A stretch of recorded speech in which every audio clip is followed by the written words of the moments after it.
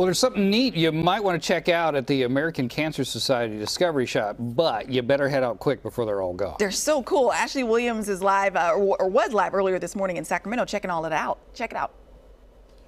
Hi guys, good morning. Get ready, set your clocks, or I should say set your calendars, mark your calendars for June 1st, because you're going to get an opportunity, guys, to get your hands on really some exquisite pieces of artwork, specifically Japanese woodblock, I'm sorry, is it woodblock prints? Woodblock prints, there we go.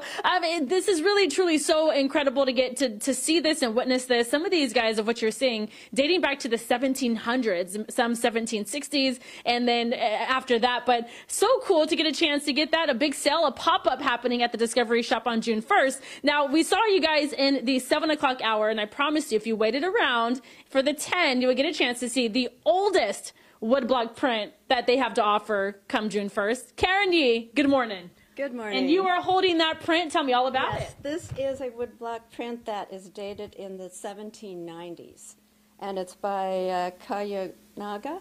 And you can see that it's more black and white because they use vegetable dyes on it. It wasn't as vibrant, but it's really quite exquisite. And you can see the fine lines in it. It's just how somebody can, you know, carve just tiny little lines and put it on paper.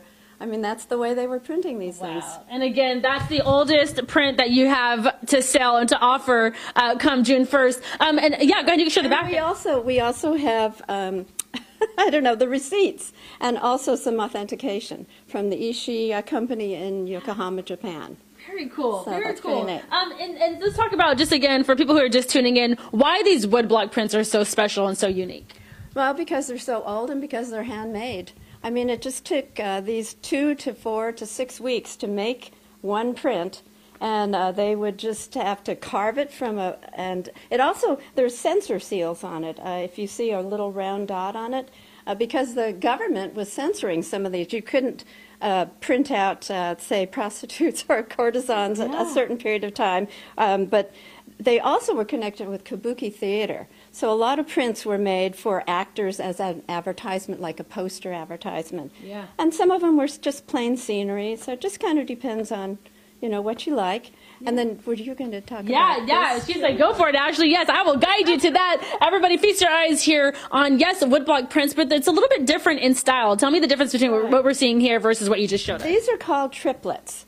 And they are 3 pieces of paper glued together, but they had to be aligned exactly so that it makes one cohesive picture. Yeah. So this is by Kunisada, which he's a pretty famous artist. This one is another one that's Chikanaga, but anyway, he did. A lot of people like these because they could see the latest kimono fashion. And women like to buy prints because they wanted to see the hairdos and the kimono fashions. Yeah, it really is stunning. We were talking earlier, and I told Karen, guys, I said, hey, I go, it's interesting. You might walk into a building or a restaurant or even someone's home and see these on the wall. It might not even realize how big of a deal it is. Well, you could obviously grab that come June 1st. What are the details, Karen, for the pop-up next week? Well, we're just going to display everything on the wall. We've got lots of different Japanese artifacts also a lot for sale, and just come into the Discovery Shop and shop around. Yeah, and the information there on your screen. We'll make sure to put it on our website, gooddaysacramento.com. But also, before we go, let's talk price. Lowest price maybe for a print would be? Probably $129. All right. Totally worth it. Totally worth it. All right. So it turns out Cody might be in line, guys. So if you want to get if you want to get some, you can certainly do that. But just watch out for Cody, and he might try to tell you a dad joke while waiting in line. No. Just saying. Yeah. But that would be actually kind of fun. Actually, no.